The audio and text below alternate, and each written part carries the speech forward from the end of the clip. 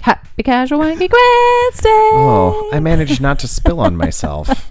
I win. It's Wednesday and I'm whining. You're already whining and winning. That was terrible. That was terrible. That was terrible. Hi, Brandon. Hey, Amanda. Welcome to the Casual Wine Geeks. Thanks for joining us today. We're geeking and casually talking about wine. Well, yes.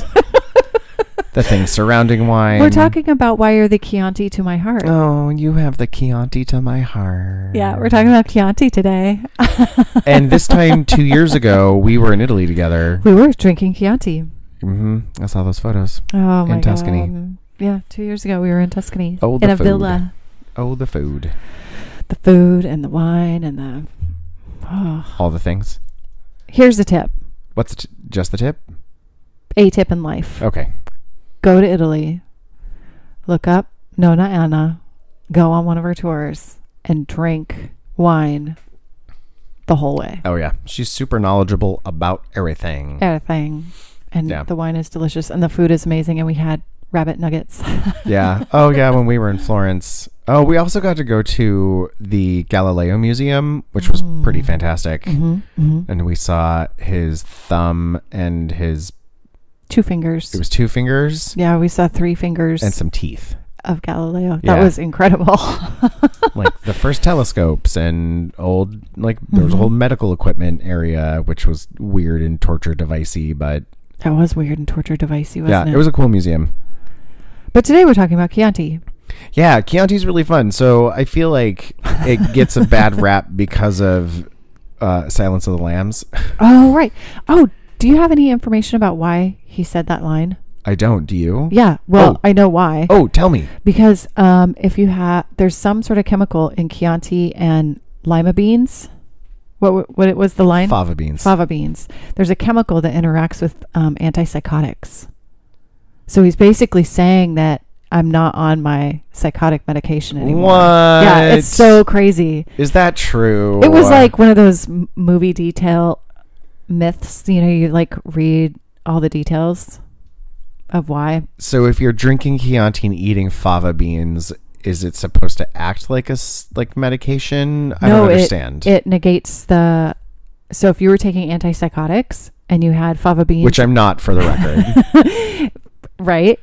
And you were drinking fava beans or drinking Chianti and eating fava beans, it would negate the effectiveness of your antipsychotics. Really? Yeah. That was the whole reason why he said that line, apparently, according to the internet. And we all know that everything on the internet is true. Huh. Yeah. So he was basically saying, I'm not on my psychotic I'm not on antipsychotics I didn't anymore. read The Silence of the Lambs, but I read a couple of his other books. So I don't know if that was pulled out of the book or if that was part of the movie. I read Red Dragon and it was too much. And I'm a Stephen King fan.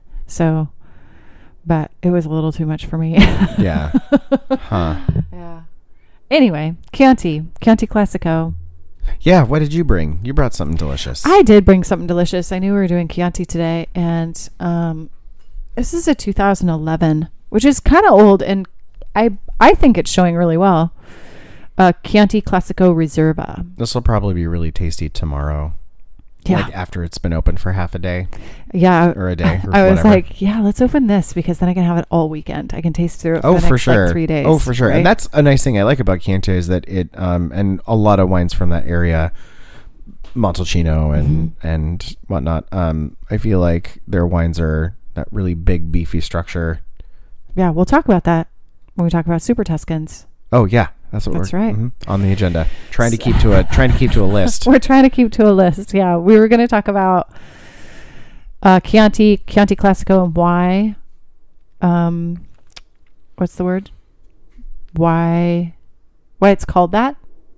What the regulation is for a Chianti or Chianti Classico? So this is a Classico Reserva, right?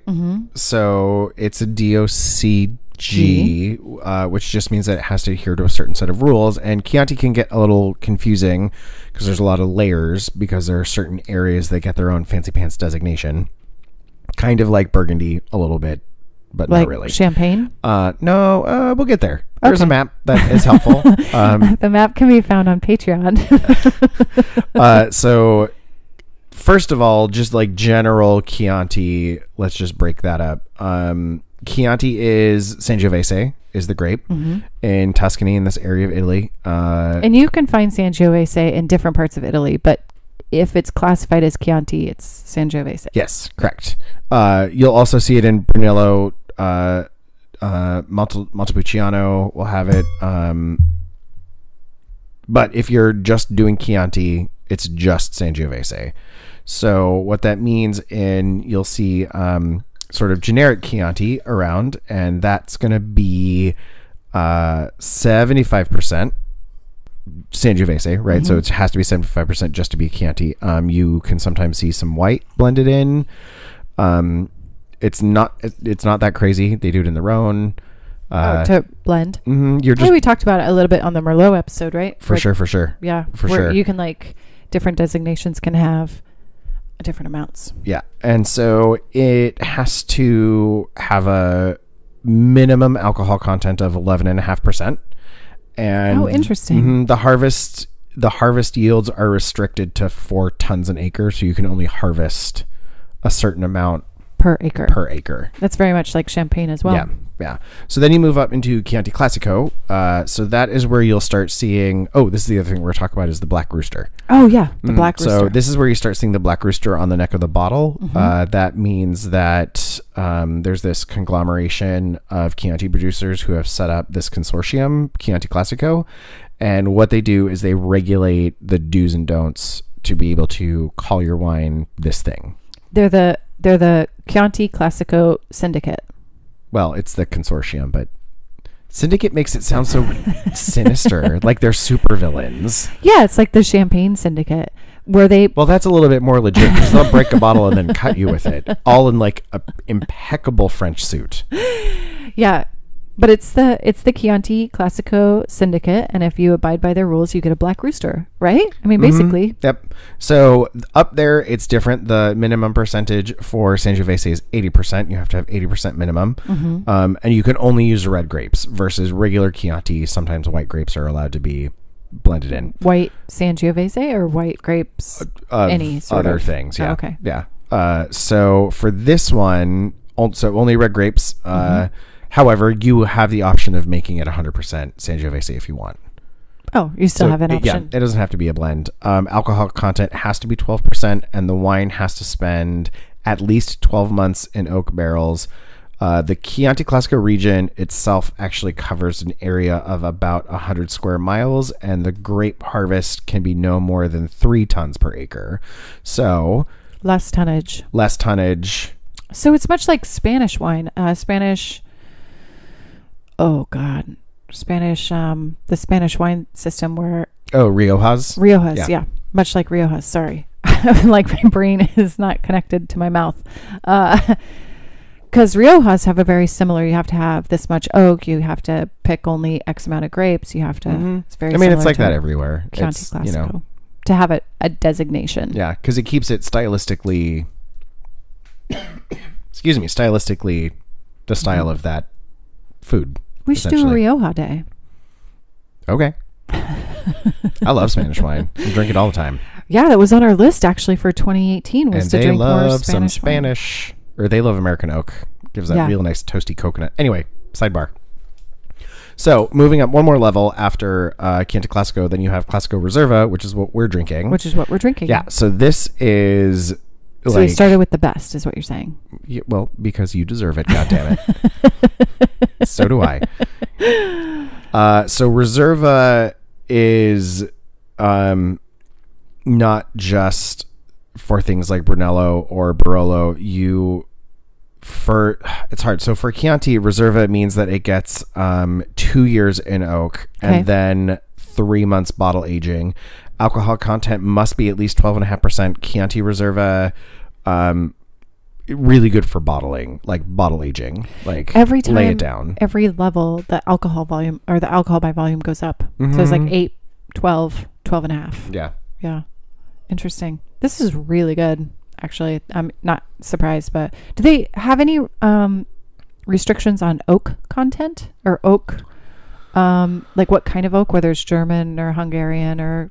I don't think so. I think it just has to see oak. I don't think that and that's not a bit that I found when I was doing any of the research. So I don't know if it interesting would be. Oh, this has a nice sour cherry. This is delicious. Wait, are we drinking this now? No, we're drinking. I poured some of this into my old glass. But not mine. Mine's still that. Okay. Yep. Sorry. Wait, what are we drinking? What's happening right now? What's going on? Yeah, this Who's is the driving this bus? Reserva. Not I. It had the Black Rooster on it. Yeah. Okay. So let's talk about the Black Rooster. So that I feel like is a really iconic thing when you think of Chianti. So it's sort of their seal of approval, I guess, is a way that you could talk about it. And also a mascot. It's like on all their marketing material. It's on all their, you can buy Black Rooster bags in Florence. Oh yeah, it's everywhere. It's everywhere. And it's one of those like seal of approvals. Mm-hmm. I can't think of something like that in the States that we have. No, I don't think so. That's so interesting. But this is also from an area where in Europe, like every noble house had like an image that represented them, right? Like, yeah, that's true. You had families' crests and flags and duchies and, Italy was not always one united thing. It used to be that's true. Kingdoms and fiefdoms. What the fuck evers. Every time we drink Chianti in any form, I think of being in Florence. The rabbit nuggets, the Falsina, the little, cruising around but we weren't really we were kind of, but we went to Tuscany after Florence. Well, Florence is in Tuscany. So we were just in the countryside. Yeah, we went to the countryside. That's what I meant.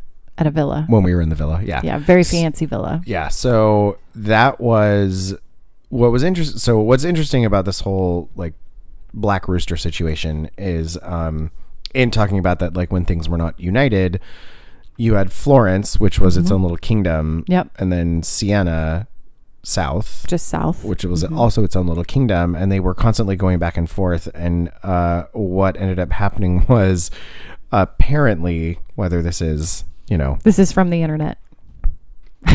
Yes. Yes. But your sources are cited. Yeah, I always cite my sources because I don't need someone coming after me for fucking fraud or plagiarism. So Florence in the top. Mm-hmm. Siena. Yep. Countryside. Yep. So there's about 100 miles between Florence and Siena, and the regions back then, which was probably about 800 years ago, there was a lot of like feuding going on over the territories, and so everybody wanted more land than they had. Take this thing, I'll take that thing. And so like, the areas were kind of constantly changing. And so it ends up that they decide, okay, well, here's how we're going to get like official established borders. Mm-hmm. I was looking where Siena was on a map. Oh, gotcha. I will have a map up for people. So it is, I was trying to find Rome. Oh, yeah, it's like not even a quarter of the way south of Florence to Rome. And on the train, it took 2 hours. Yeah, like no time at all. Yeah, so it's really not far at all away from Florence. Yeah, it's about 100 miles. Really? Mm-hmm. Huh. Yep. Crazy. Okay, so back to the story. So we're fighting, we're arguing. I want this, I want that land. Yeah. Okay, here's what we're gonna do. There's this road, and you're gonna pick a guy on a horse, and we're gonna pick a guy on a horse. Yep. And where they meet on the road is where we'll draw the line between us and you. Oh, so like it's 100 miles or however long, 100 kilometers from a starting place to a starting place, and then where we meet in the middle is where we'll define. So they have to get the fastest horse to get the most land. Here's where it gets interesting and why it's a Black Rooster.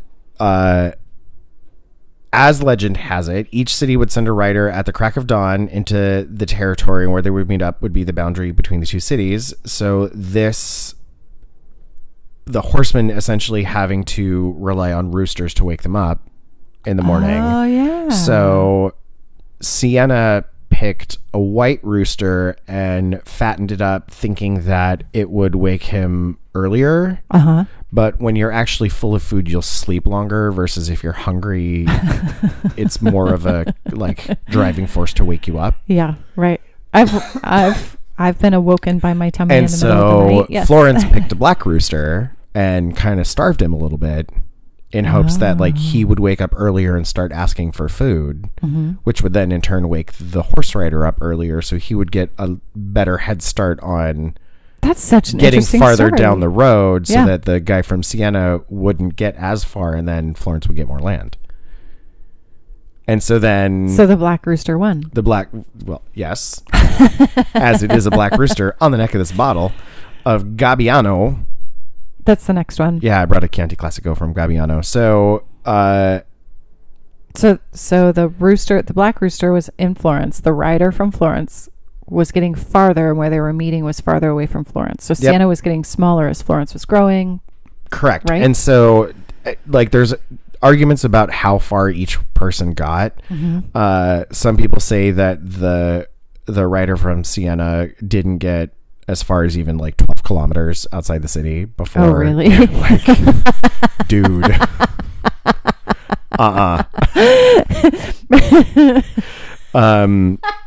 That makes me so. Yeah. So, but it's just, one of those like, oh, it's a cute history. Yeah. I love those stories. Funny thing. So the rooster was adopted as the official emblem by the League of Chianti in 1384. Wow. And was officially adopted by the Chianti Classic Wine Consortium in 2005, which is why you see the little rooster on the neck of a Chianti Classico. Now, if it is surrounded by a red circle, it's a straight up Chianti Classico. If there's a gold circle, that means it's a Reserva. Huh. Interesting, really. Because I don't know what that is. It looks like a red, but it says a Reserva. Yeah, I don't know. I don't know. Yeah. Interesting. Yeah, so that's a fun little... And it's usually on the capsule, and we threw the capsules away. Yeah. Womp womp. Que sera. We're doing Chianti Classico, not Syrah today. I know it was a bad joke. It doesn't show anything. Oh, well. It's just like... neither here nor there. Neither here nor there. I'm very excited about this Gabbiano. Yeah, so we actually got to go to Gabbiano, and so this was like $10 at the grocery store. Good Chianti Classico, 2015. Castillo de Gabbiano. We could, actually, you know what? I think we have some pictures. Do you have pictures? We'll put them up on Instagram probably. Or something. And that was one of the first places that I saw they would plant rose bushes at the end of all the rows. Oh, that's right. And we found out it's because Gabbiano is great because they're starting to establish like a natural way of keeping their nutrient a certain level in the soil that they don't have to spray. Yep. Which has to do with like your nitrogen content. It was really interesting to talk to one of the vineyard managers there because we got to ask him some pretty cool questions about like their new practices they're trying to put into place so that they're like sustainable. And it was interesting to talk to him about the rose bushes and why they used them there. In comparison to Oregon, they use them to show pests. But that's not the same in Chianti. Chianti, it was for the soil content and it was for something else. If the roses don't bloom or something happens with the rose bush because it blooms and flowers earlier than grapes do, you know that you have a problem with the soil in that area. Yeah. It was just so interesting. Fascinating. Like how in Italy and Oregon, two different climates, two totally different wines, they're using the same plant to kind of show them different things of what's happening. For sure. It's crazy. It's crazy. It just was like the most fun little nugget facts like at every turn, which is why I'm a super wine nerd, and that was a fun trip because we got to literally get on our hands and knees and like we went out play in the dirt. Yeah, we went out into the vineyard. We went all through the winemaking facility, and then we had this really great tasting event out in their lawn. Oh, that cute little lawn. Yeah, speaking of cute things, that gentleman that gave us the tour. Oh, he was delightful. He was one of the winemakers. Yeah, he was one of the winemakers, and he was very good looking. Yeah, and what was really interesting is Gabbiano, I feel like, is such a staple in grocery stores. Mm-hmm. And it's you can find it everywhere. It's affordable. This was a $10 bottle of wine, and it's delicious. It is delicious. It's delicious. Gabbiano is I'm sure you will all know exactly what we're talking about because it has the shield on it with the knight. Yeah, with the knight on the horse. Mm-hmm. It's very classy. I feel like. And it was one of those interesting, you got to see where this wine was made. Yeah. You got to see everything. Their whole facility. But then really also to see the vineyards that they're sourcing their grapes from and how they're really big on, like natural management, and it makes me feel better about a larger production size of wine. Does that make sense? Yeah. Yeah. I mean, they're a very, very large producing facility. A lot of it goes overseas, but their grounds are gorgeous. Their vineyards are impeccable. Yeah. They're very sustainable. That was a big conversation about how sustainable they were. Yeah. That was kind of a lot of things that we got to do on this trip, was talk to people about sustainability. Yeah. And it was surprising to me how many, I mean, it shouldn't be, but it was surprising to me how many winemakers throughout the whole 2 weeks that we were there, that's what they wanted to talk about, was how sustainable, we have. Well, because I feel like it's a return to a much more natural way of making wine, like people used to do it. Yeah. I feel like you had this influx of, we have a much more accessible market, and so we need to make things shelf stable, and we need to make things appeal to a certain type of person who's going to buy it, right? Like we have to tweak the actual content that we're drinking, which I don't approve of, because I don't want no Frankenwine. I don't want Frankenwine either. But this facility was great, and we had a great time there, and this wine is amazing. Yeah, there's no reason that delicious wine should cost you an arm and a leg. This is a great, make some pasta. Oh yeah. I mean, mine was $25. The Reserva. Yeah. And yours was what? 15? 10? 12. Yeah, so we're right in the... I think I got a little discount because I'm a QFC card-carrying member. Hey, man, fuel points. Serious business. Gas is expensive. Absolutely. You want to give me 30 cents off a gallon? Done. I'll take those savings. Thank you. I will take them to the bank. All to the way. bank. Yes, this is tasty. $10 to $25 for a bottle. I think this other thing I like about Chianti is that it's not...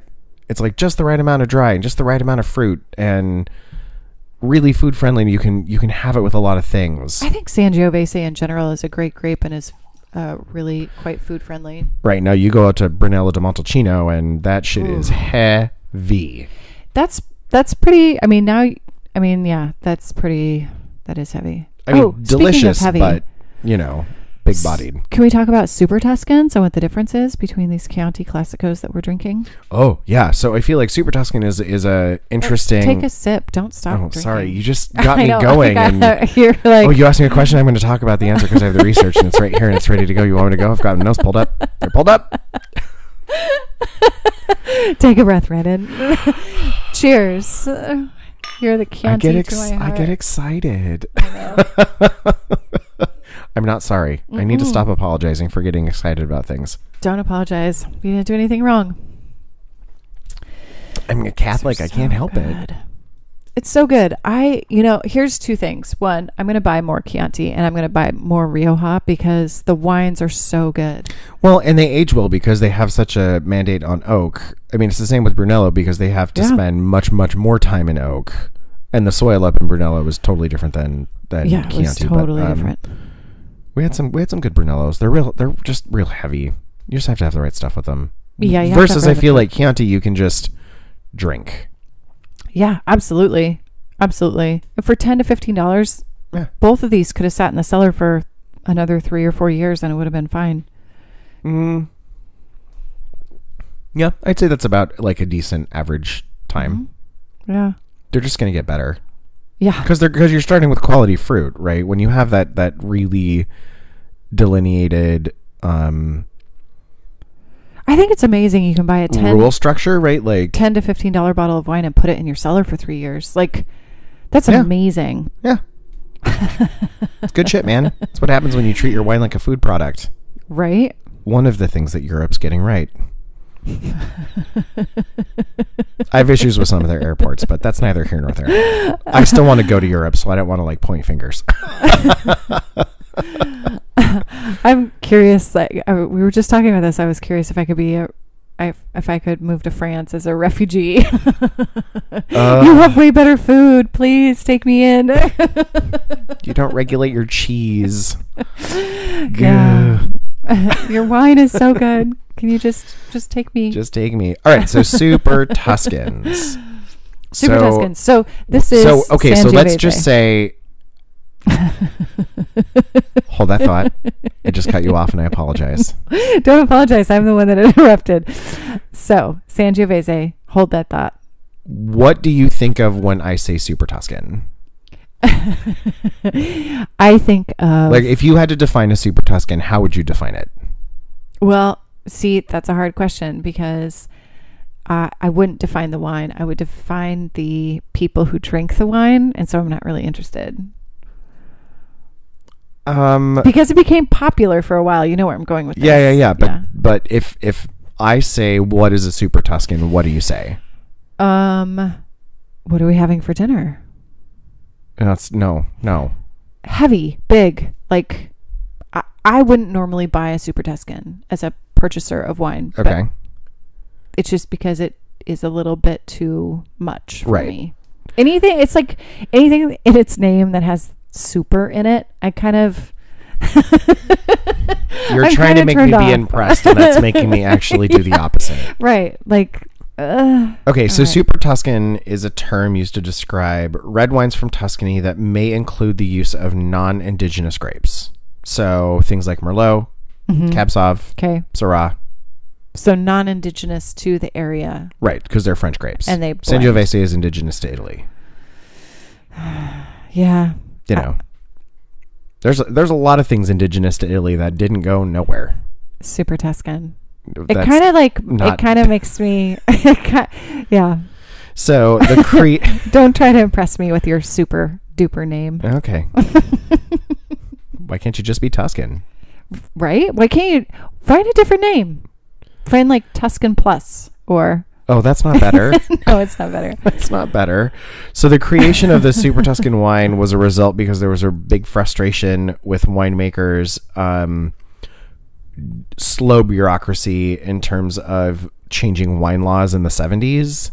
So we're making good wine, but you won't let us use this area because we're not Chianti or Chianti Classico or Chianti Classico Reserva. Right. We want to do our own thing. There's these other things that we can grow here that grow well. Mm-hmm. We want to be able to blend them into our wines. Why can't we? Fuck you guys. We're going to make our own club.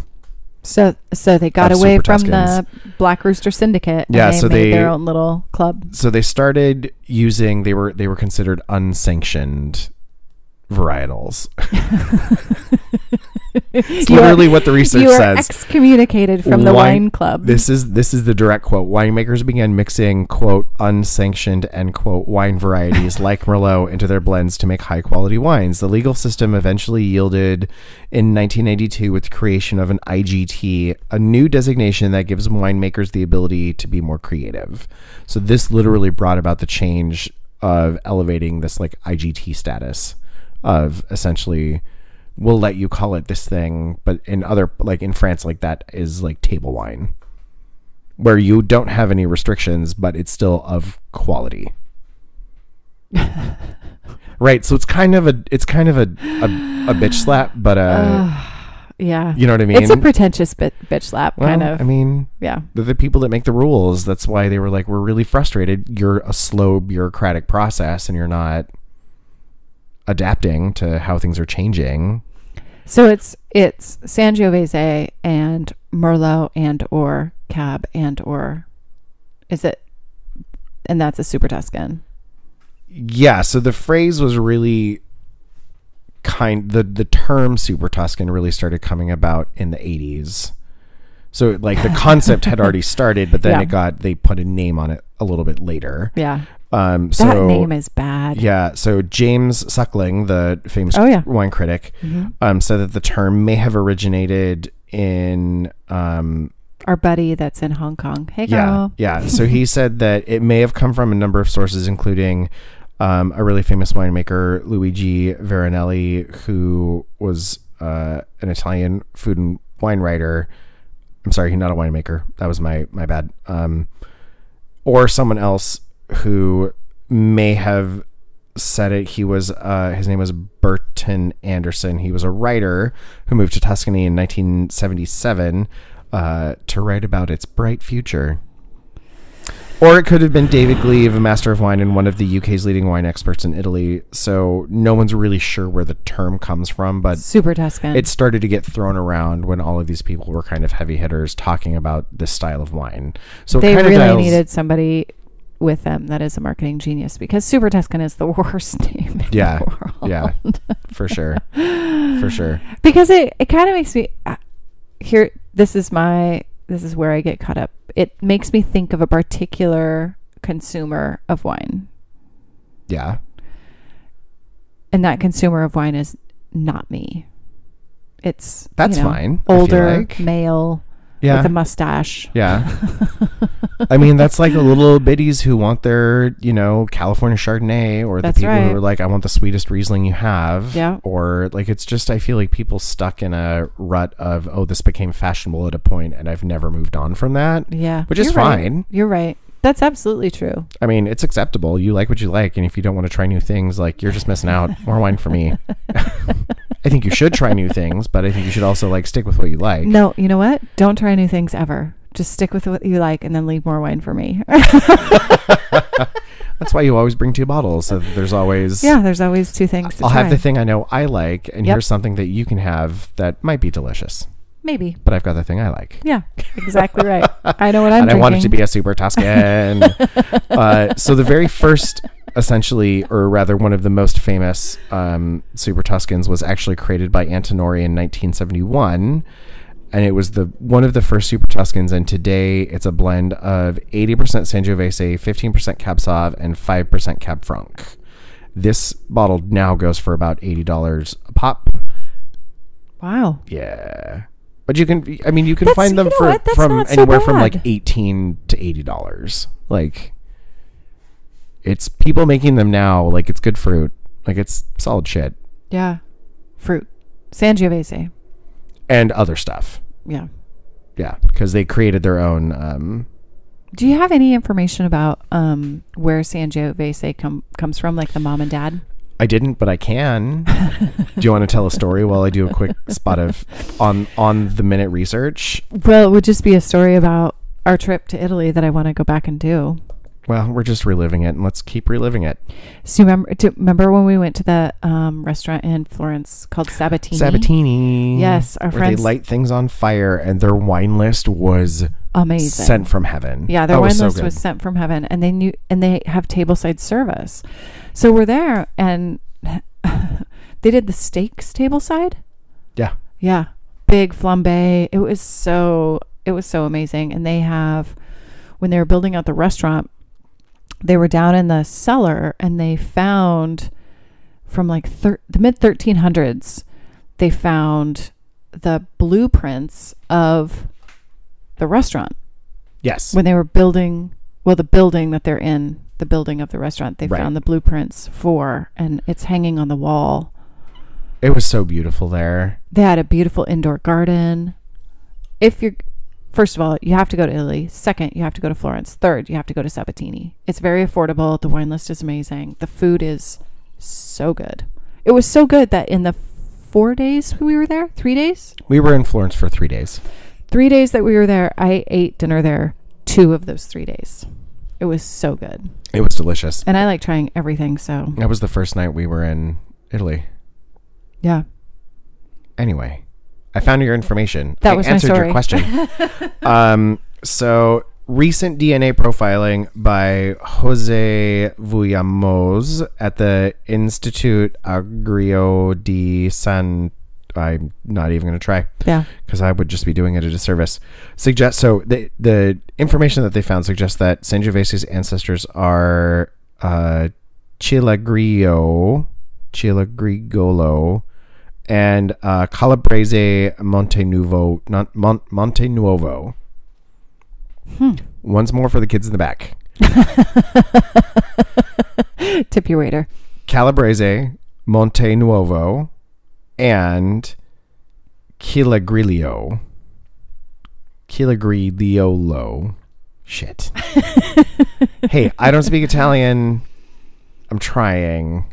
That's so I'm sure one of those G's is probably silent and yeah, probably a thing. So the former, Do you think it's on your like wine genealogy? Probably. I'll thing? try and find a picture of it. I'll take it, or I'll take a picture and I can post it. So the former is known as a ancient varietal in Tuscany, the Chiligrigliolo. And the latter, the Calabrese, is an almost extinct relic from the Calabria region, which is the toe of the boot. At least 14 Sangiovese clones exist, of which Brunello is one of the best regarded. An attempt to classify the clones in Sangiovese Grosso, including Brunello, and Sangiovese Piccolo families, has gained little evidential support. Let's just talk about the aromatics. Anyway, yeah, those are its parents.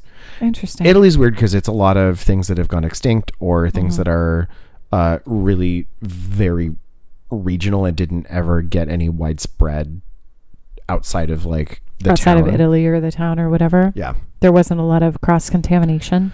No. And so that's why when we were in up in the Veneto, we met Luca, who is one of he's growing this grape Thai that is allowed in 2 areas up there and nowhere else, and it's almost extinct. Nowhere else in the world. We saw 15,000 starts. Yeah, that's right. I have a picture of that, and he was telling us all about it used to be called Tokay, and then they had to change the name because of a legal battle with Hungary. Yep. But it's been known colloquially as something else for a long time, but now it's just and it was just him, Thai, something like that. Him and another grower. Yeah, that was really incredible. Yeah, he was here at the Vancouver Wine Festival. Oh, was he really? Yeah, we could have seen him.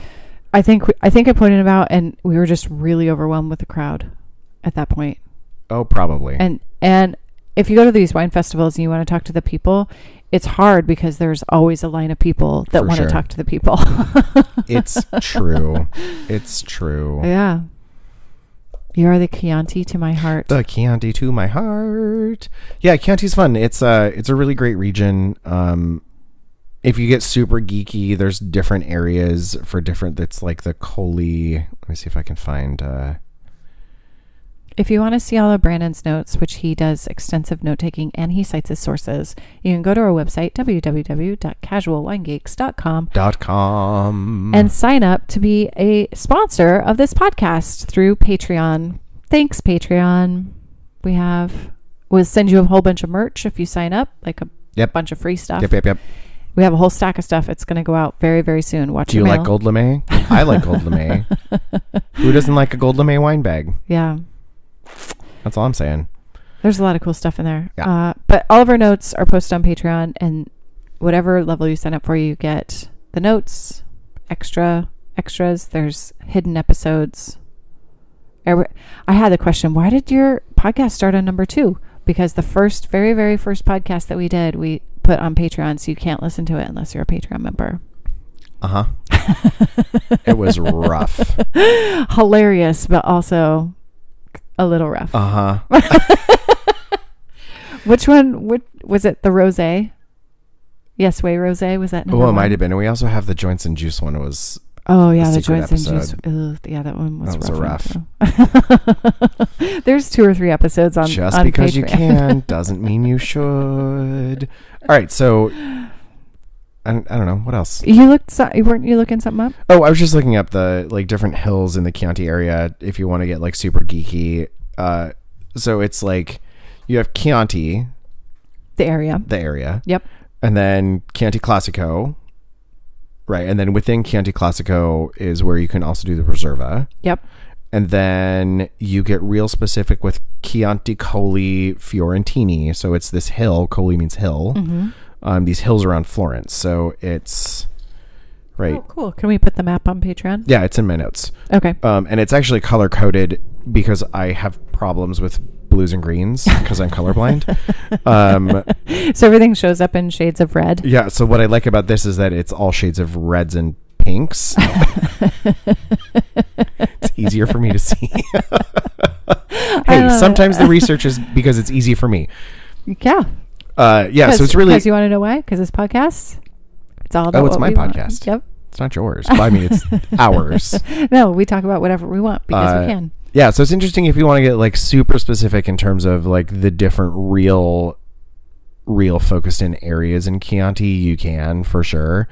I think that would be the same for but like that's any wine region, right? Like in general. Right. So that's like saying I want wine from this specific like the Aube vineyard in Burgundy. Oh yeah, because I want it from a specific row or specific whatever. Yeah. I mean, Burgundy's a great example. You can get as specific as you can. Yeah. And it all has to come down to like, we can prove that we have a different climate. We can prove that our winemaking style is different. We can prove that everything about our regulations are going to set us apart as a product from everything around us. Yeah. And we're going to set up this consortium, or what do you call them? A syndicate? Syndicate. It's not the fucking mob. It's always the mob. I like the name syndicate. Conspiracy theory McGee over here. I'm not calling it the mob. I'm calling it a syndicate. I think that's more connotation. Is that connotation than actual definition? Syndicate. I'll look it up next time. They have nefarious goings on is all I have to say. You can't tell me that all these groups of people don't have their own agenda, right? Like, of course they do. It's a syndicate. A marketing ploy. Yeah, it's a marketing ploy. It's a syndicate. Well, I want to be in charge of a syndicate. I would be terrible. No, let's do it right now. The Casual Wine Geek Syndicate. Yes. You want to be in? Can we be a wine ticket? Only if I can refer to us as a syndicate, because that's apparently the big thing. Okay. I mean, I'm into that. Perfect. Awesome. We have a Casual Wine Geek Syndicate. We have to come up with rules now. Oh, shit. I know, maybe next week. That's where we're going to get stuck. I didn't know there was going to be homework. God damn it. Now we're a part of we've been baptized in the Black Rooster Syndicate today. I don't want to pigeonhole myself into just like drinking Chianti, though. Well, just because you've been baptized in this syndicate doesn't mean you can't be a member of another syndicate. Yeah, it's getting too complicated. I just want to drink the goddamn wine and talk about it. Yeah, well, that's all I have to say. The Black Rooster. That's all I have to say. It's so interesting. Yeah, wine is cool. Yeah, well, Chianti's fun because it was such a like, you know, the Grand Duke of Tuscany, who was one of the Medicis, like set up the rules for here's how you have to be able to what you can grow to make this wine in this area to call it this thing. So that was kind of the beginning. That was in 1398. Did you ever see that Netflix series on the... Oh, I'm sorry, 1716. On the Medicis? There's a whole Netflix series on the family. And after being in Florence and spending so much time in Italy, it was so interesting to be in those places that they're portraying on the... For sure. Yeah. You're like, oh, I know all about that thing. Yeah. I was in that room. I saw this. I watched, we were in a lot of the museums where they did a lot of video documentary style about the family because it was so influential in Florence. That was a really great series. Yeah. They didn't talk about Chianti, but still, if you're into Italy, that would be if you're going to Italy, which you should, everybody should go. Do it. Taste the wine. Eat the food. It is so good. Yeah. What else you got? Anything fun? I don't know. There's just... It's all... No. It gets into the geeky, like, well, at this time period, this was the designated recipe of making Chianti, and then it changed because of this thing. And perfect. We'll tease the Patreon. People sign up. Yeah. I mean, thanks, Wikipedia. It's all cited. Copy paste, man. I love it. Hey, it's like I don't have to sit in the library and go through films of microfiche anymore. Oh my God. Could you imagine? Did you ever have to do that? Yeah, absolutely. Are you kidding me? I had to learn Latin to write my dissertation. Talk about before the internet was around. Gah.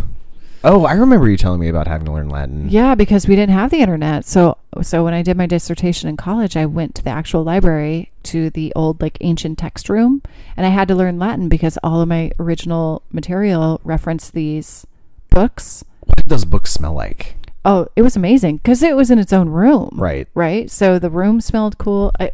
And you had to sit at a specific desk, and you didn't have a cell phone, so you couldn't take a picture. So you had to write out what you thought was a reference piece of material, make sure that that was translated correctly, or you had, all your books around you open so you could translate each word. It was rough. That's crazy. Yeah. 6 months of my life was spent in that library. That's crazy. Huh. It was crazy. Huh. Did I ever tell you what it was on? Your dissertation? Yeah. It's applicable. It was a history thing, right? It was history. It's applicable to the conversation, which is the only reason I bring it up. Was it about the Medicis? No, it was about the Emperor Nero. Oh. Yeah. Which I knew it was history, but I don't think I knew it was Nero. Nero in Rome. Because that's where we met, was wine history. Yeah. Yeah, the Emperor Nero. Did he actually fiddle while Rome burned? I mean, I know the answer, but... If you want to watch the movie, yes. However, movies are not fact. Movies are not fact. It was really super interesting. It was probably the hardest thing that I've ever done and the most satisfying thing. Well, and I feel like with something like that, you would have to know so much Nero dynasty, because a lot of things led up to a lot of things that led up to a lot of things that culminated in this one event, right? It's not in original text. Yeah, you have to have so much backstory before you can get to and then getting through what you're trying to get through for what you're trying to talk about, right? Like, which I feel like is the same with wine. Knowing that, well, in this area, this is how it was done in the 1300s. And then, it changed with this duchy swapping hands and doing this thing and deciding that, Dukes of Burgundy, like, we're going to start fucking shit up because we can. Yeah. No more Gamay. Get rid of that Aligote. Move that Chardonnay over there. I'm a Duke with a fluffy hat. Yep. Do and as this I is say. what I want. Yeah. Yeah. I don't know. It's so crazy. I love wine history because it's tied to economics. It's tied to religion. It's tied to everything. Geography. Absolutely everything. It's tied to politics. And for sure. Wine is the expression, I think, of our lives, and it's history in a bottle. Yeah. It's weather. It's climate. Everything. It's land use. It's it's like a time capsule. Fascinating. Tell me more. And then this one time in Italy. Yeah. I don't know. Chianti. Get it, eat it, drink it with pasta. Try it. I mean, if you're a big California cab fan for $15 that you're like, I get a California cab for $15. Break out of your box and get yourself a Chianti Classico for $15. Yeah. There's enough fruit. I think you're going to be surprised. If you like a cab, there's enough tannin. Like there's enough structure. Yep. But it's not as oak driven, which is I think what I like. And the acid. So here's the thing with Italian wines: the acid is on point because it is always served with food, and the food there is what? Salty meat, pasta, and cheese. Yeah. Really, like. Think about a wine that's going to go great with a charcuterie plate. This is going to be great. Yeah. Salted meat, cheese, pasta. Oh, I know. Take me back. We made handmade pasta and pesto, and you found those recipes. Yeah, that's the pesto I made you the other day. Is that recipe that we had in Italy? Chocolate orange. Like a chocolate orange cake. Cake, yeah.